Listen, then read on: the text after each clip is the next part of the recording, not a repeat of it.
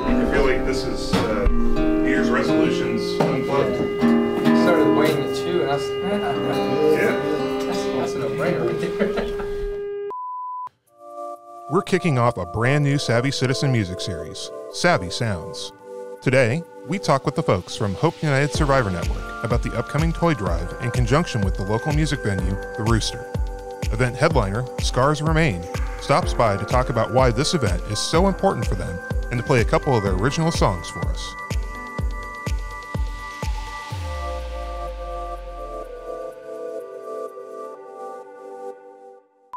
So we got a call from Michael at the Rooster, and he wanted to do more, get more involved in the community, and had heard about our organization and knew that we might be a good place to plug in to give back. And we, of course, jumped on that, and we're like, absolutely. So they have organized a toy drive through their Very Metal Christmas event on December 17th. And if you bring a gift from the Amazon wish list, then it's going to go to a family that we're serving through Hope United Survivor Network, the Kathy Mabry Conacher Center, and the Child Advocacy Center, the Lighthouse. So the wish list can be found on the Rooster's Facebook page. There's been several people sharing it, and I know they've already collected several items. So we will be going the day before as well to pick up that first round of stuff that came in through the wish list, and then we'll be attending on the 17th as well for those that are coming the night of. We know it's the giving season, and we're so appreciative of everyone thinking of us this time of year. Just remember, we have needs all year long for the families and children that we serve, and the best way to get information about how to get involved is to go to our Give Hope page at hopeunitedgaston.com. Don't you feel like if you put your hand right here, we could just break into song? Yeah. Like a nice duet? You know, remember that time we went to Nashville? Remember that time we did a little karaoke? We did. We did. What song did you sing? There were several. Mm-hmm. It was a long night. We're good to go? Cool. Hey guys, what's up? This is Travis. Jim. And Kyle. Andy's over there too. But we are Scars Remain right here in Charlotte, North Carolina. This song is called What I've Become. Bit of a song about the demons that we face in life, and sometimes they're not the easiest to combat. So with that, the song is called What I've Become.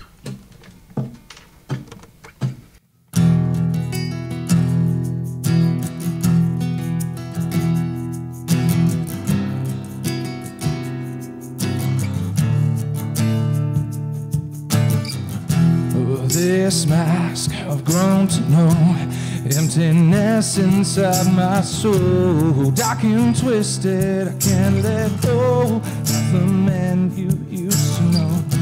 Well, all the lies I'm hiding behind, driving further the divide. Twisted thoughts control my mind, ashamed of who I am inside. Am I the hangman? Am I the one to blame? Cigarette lit and it's time to jump. No care, no shame of what I become, what I become. My scars remain from what I become, what I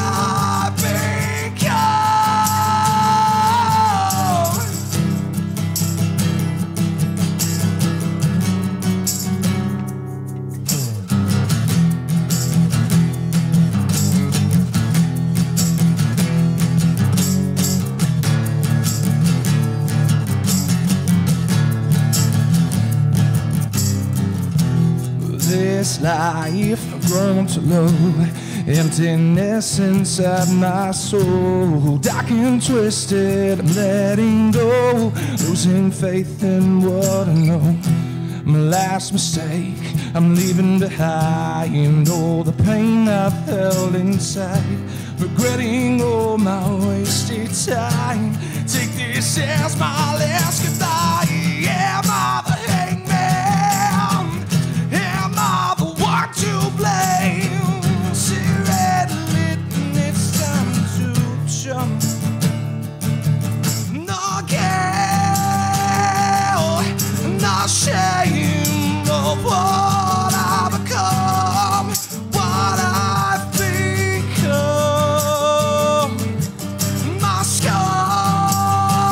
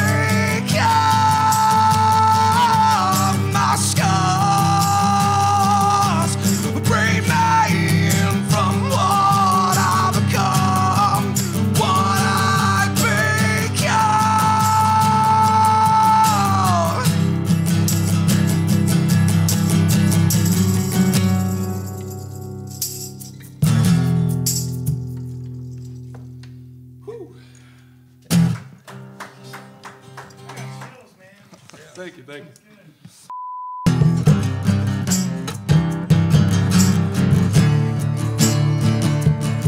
Honestly, Kyle was kind of the mastermind behind putting this project together. In its first iteration, I think we're on iteration 3 of this at this point. So, he kind of honestly pulled me out of retirement. I was done, and he just kept begging. He was like, "Come on, man, it'll be fun. Come on, man."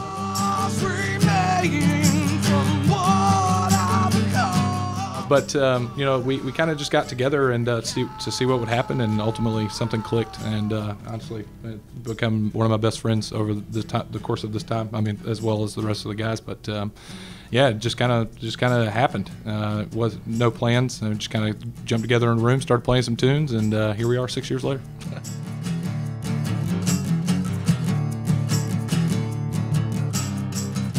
We honestly write music. If it sounds good, we'll play it. There's some songs from earlier in our tenure that are probably like pop country songs, or some that are a little bit more ballad, and so it's just about writing good music. More so, we're moving into a more modernized sound with some help, some friends, and some great producers. So look forward to that. 2023 is going to be a year of scars, though. The goal is always to keep making better music. So that's first and foremost. And like you said, we've got new music coming out, and we're pretty proud of that. We've got some pretty big shows coming up. I don't know if we can announce. We can't talk about that. Sorry, can't talk about that. Some bigger shows. You got to build up the drama. Yeah. But they'll pull the plug on that real quick. Continuing writing. For me, I just want to keep writing and keep putting it out there and keep progressing as a musician, progressing as a band, and I'll just keep moving forward that way. Guys, if you would, please check us out on social media. Find us at all of your favorite spots, Instagram, Facebook, all those good things, at Scars Remain NC. We'd love to meet you socially and non-socially, I guess. Or non-socially, depending on what you want to do. So this next song we're going to play for you guys is a little one called Wish I Was. This song kind of really speaks as a Christian, really about the struggles back and forth and listening to God kind of tell you what you don't want to hear. And sometimes, those moments are the hardest in life to deal with, and that's kind of what this song's all about, is fighting that internal battle. So the song's called Wish I Was.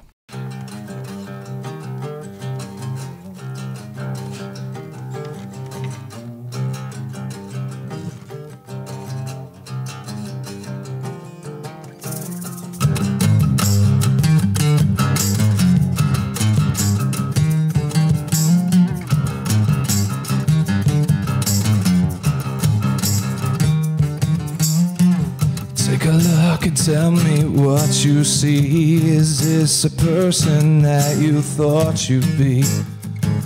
Another casualty.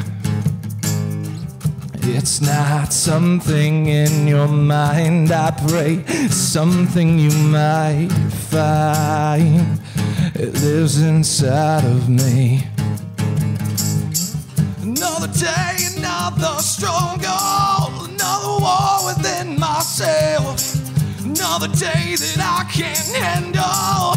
This is my cry, and I wish I was the place where you come,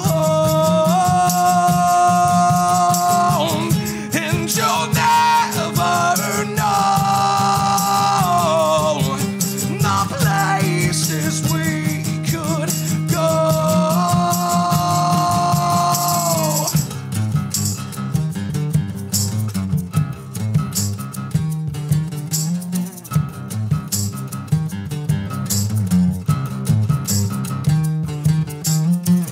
Take a look, I tell you what I see. It's not the kind of life I thought you'd lead. Another tragedy. It's not something in your mind, I pray it's something you will find. Well, give it all to me. Another day, another struggle, another war within myself. Another day that I can't handle. This is my cry, and I wish I was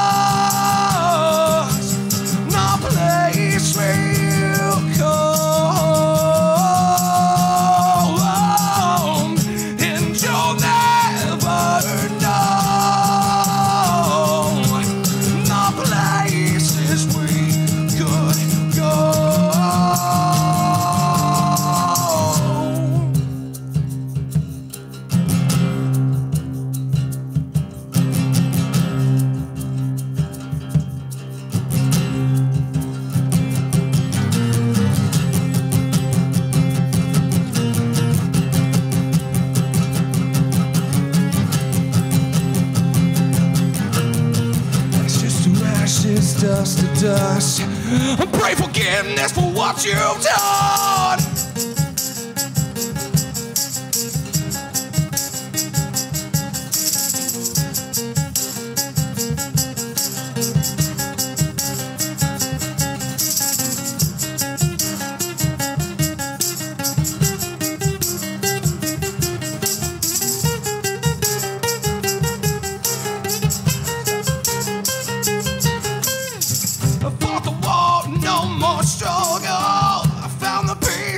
Myself found a way to get us through this. You heard my cry, and I wish I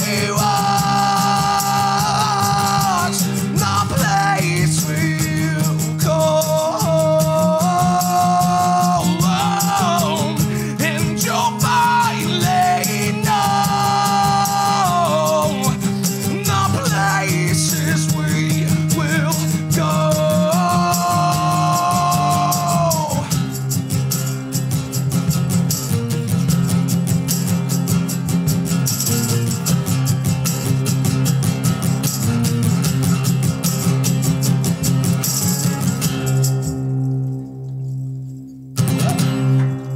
That went nice.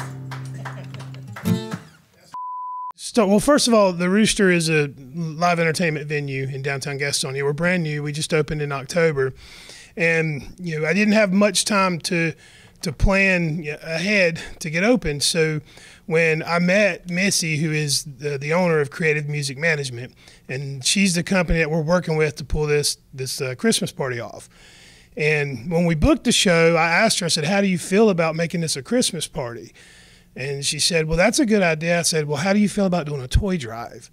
And she just immediately was elated. She said, I've been racking my brain trying to figure out a way to do a toy drive. She wanted to make sure that it would benefit a domestic violence women's shelter. And we just so happened to be right around the corner from Hope United.